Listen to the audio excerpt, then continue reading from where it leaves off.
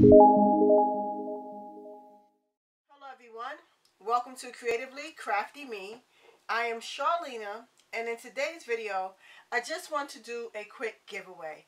In a previous video I had did a mystery yarn shopping from Lion Brands for their off the hook yarn. Now I have this one here. This is not the one that is part of the giveaway, but I just wanted everyone to be able to see what it looks like out of the package. And this is one that I opened in that video, and this is what it will look like. When you actually work it up, you can work a swatch into a heart. So this particular one, if worked together, will make a pattern for a heart. How it works is you kind of just loop these loops together. I've never actually tried it. I haven't tried it yet, but I do plan on using the heart one with my granddaughter, and I figured we could put two of them together to at least make a small pillow. So in that video I did get 3 different prints. So one of the prints I received was this heart pattern, and then I received a star pattern. And the one that I want to give away in this video, because I kind of feel like it will be good for both male and female if you want to use it for a child, is this smiley face.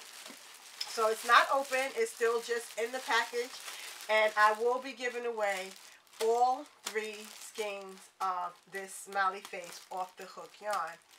And if you want to enter, it's very simple. Just be publicly subscribed to this channel.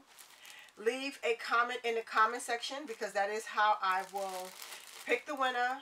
And like this video. That's all it is. Any comment would be great. I don't have any preference. You know, just leave me a little word and that would be it. So that's what this giveaway is for. This off the hook smiley face yarn.